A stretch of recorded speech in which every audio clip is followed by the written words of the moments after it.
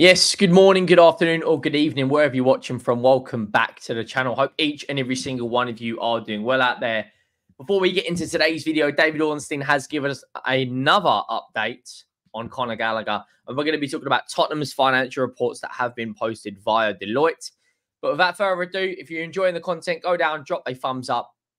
The amount of likes we're hitting on every video now is absolutely unbelievable. I think like something like 1 in every 6 people are liking the video. So make sure you go down, like the video, and if you haven't already, please do subscribe. We are under 200 subscribers away from 20,000. Want to hit that before the 1st of February, which would be absolutely insane. But before we get into David Ornstein's update regarding Connor Gallagher, now Tottenham's financial reports of last season have been posted via Deloitte, and Tottenham rank the 5th richest club in the world in terms of revenue generated off of last season. Now, to put this into perspective, this is absolutely insane because every other football club other than one on this list last season was in Europe. Every other football club was in Europe. Real Madrid first generated 831 million euros last season, which is just unbelievable. Man City, obviously, second. They won the treble. PSG won the league in France and the French Cup. Barcelona won the league. Manchester United won the League Cup and got in the top 4 and had a relatively good season under Ten Hag. Bayern Munich won the league and had a good season. Liverpool finished 5th. Had a good season, though, overall. And then Tottenham, who had one of the worst seasons we've had in a long, long time, finished 8th. And yet we generated more money than Arsenal, who finished 2nd, more money than Chelsea, more money than West Ham, more money than Juventus. Inter Milan went to a Champions League final, and won a Coppa Italia. We finished higher than them. The amount of revenue streams this football club has is unbelievable. We've got money coming in from every single angle. And it's good that we're looking at putting that money back into where it needs to go, back onto the pitch. Right now, I think this season,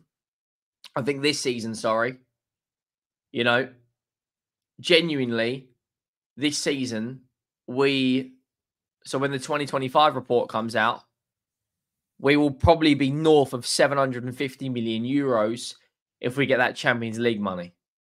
It's absolutely insane the amount of money this football club is earning, considering we're the only one in that list that didn't finish any European place. Now, we're gonna move on. David Ornstein gave us a report last night, 9:30. Big up to Spurs Connect. I know lots of accounts that have put it out, but we are gonna speak about their report. And it says Tottenham may be able to get a deal for Chelsea midfielder Connor Gallagher sorted by the end of the transfer window.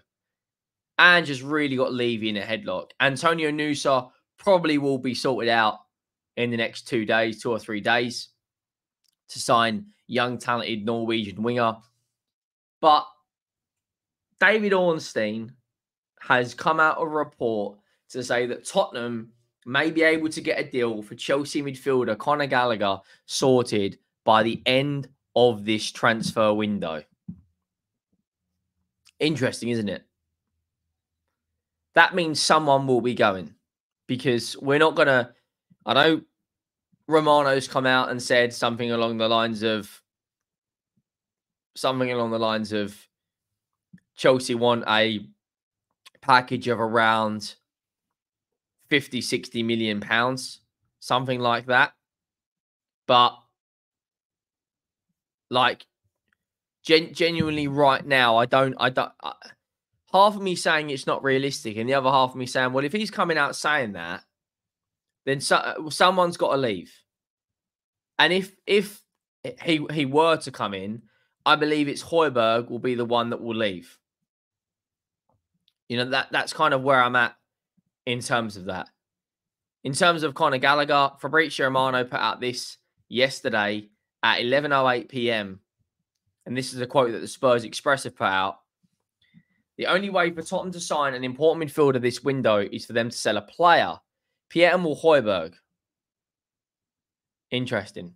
But there is still no bid for Højbjerg. Chelsea want big money for Connor Gallagher, not 30 to 40 million. Now, it's interesting because Connor Gallagher would be 100% profit for Chelsea because he come out of the Chelsea Academy. In terms of Connor Gallagher, 23 years of age, valued at 42 million euros, according to transfermarkt.co.uk. But in the summer, he'll only have 1 year left on his contract. He's managed by Elite Management Agency.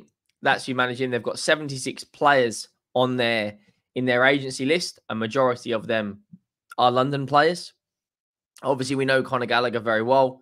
Can play central midfield, can play attacking midfield, can play defensive midfield, homegrown, lots of experience in a Chelsea shirt, been the Chelsea captain this season. But if we're going to get this deal done, that means Højbjerg's got to, Højbjerg will be the one to go. I don't think it will be Giovanni Lo Celso. I don't think it will be this person or that person. I generally think right now it will be probably, David Ornstein said yesterday that we may be able to get a deal done. That means, obviously, like Romano said, one player's going to go. In terms of Pierre-Emile Højbjerg, he's 28 years of age, looked at by the likes of Juventus. Bayern Munich had some small interest in him. The potential probability of a transfer to Juventus at the moment is below 30%. His contract expires June 30th, 2025. So he also will have 1 year left on his contract in the summer. For me, I just don't know if Højbjerg goes, then yeah, we could go and get Connor Gallagher. But if we've got to spend 50 to 60 million pounds with someone who's got 18 months left on their contract, I'd rather wait until the summer and then go out and get him for 20 or 30 million. I generally think right now that 50 to 60 million pounds for someone who's got 18 months left on their contract. Plus, is he really going to want to go and miss out on playing on a final against Liverpool? This is another reason why I don't necessarily think that's realistic, him coming this month. Like the EFL Cup final is going to be played on the 25th of February. It's a repeat of the 2022 final, Chelsea versus Liverpool. Right now, the match is going to be played 4:30, 25th February. There is no way, in my opinion, that Connor Gallagher will leave this window. However, the more and more rumours are coming out, I actually think right now that he probably will be a Spurs player in the summer. There's a lot of links. There's a lot of links to him, But if David Ornstein's coming out and saying right now that we could go in for him, he'd have to be absolutely fuming at Chelsea to want to leave and not play that final. He would have to be so unhappy, it's unreal, which I don't necessarily think is the case. I think he'll play there. And I think right now that, we'll probably get him done in terms of the summer. We've got the FA Cup game, in only a few days, or tomorrow actually. That's the biggest game of the season for me. That is the focus right now. Get through that game, then wrap up Antonio Nusa. But we've only got, 5 or 6 days left of the transfer window. And as of right now, there's big question marks about what's going to happen for the remainder of the window. When is Nusa going to come? But now everyone's thinking Connor Gallagher. I personally do not think he will leave Chelsea knowing the fact that they are in a cup final against Liverpool next month, the 25th of February. I personally cannot see him leaving. It'd be a massive shock for for him to leave. Now, Kieran Horn via the Football London has put out saying Tottenham have already hinted at James Maddison's availability for return after City training. He only returned to training, the last few days. So it would be a massive step up for him. I think he probably will come off the bench in terms of that. Now, Erling Haaland has apparently been ruled out due to an injury, so he probably won't be in the game, which is another bit of interesting news. Manchester United are heavily linked to Marcus Edwards. Now, we have actually got a sell-on clause in that contract.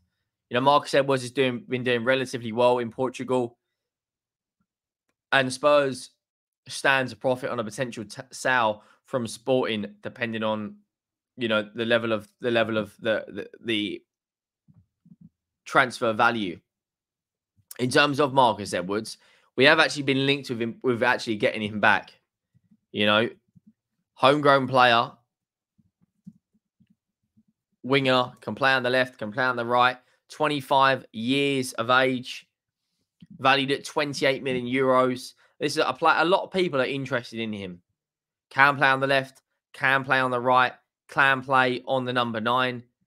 Has a lot of the attributes that I would definitely be looking in for a winger if it was me. Doesn't have a horrendous, doesn't have a too great of a record in Europe. I know he scored in a couple of times against us. In terms of his record for Sporting and Vitoria, he's played 93 games for Sporting and got 43 goal contributions. Played 96 games for Vitoria and had 34 goal contributions. Played out in Rotterdam, and for Tottenham's under 21s, he had 17 goal contributions in 28 games. But that is a player that lots of people have been speaking about this window. I don't think it's realistic, personally, for me. I generally think that we're more likely to he's more likely to join someone else, and then we potentially could profit from a sell-on clause that way.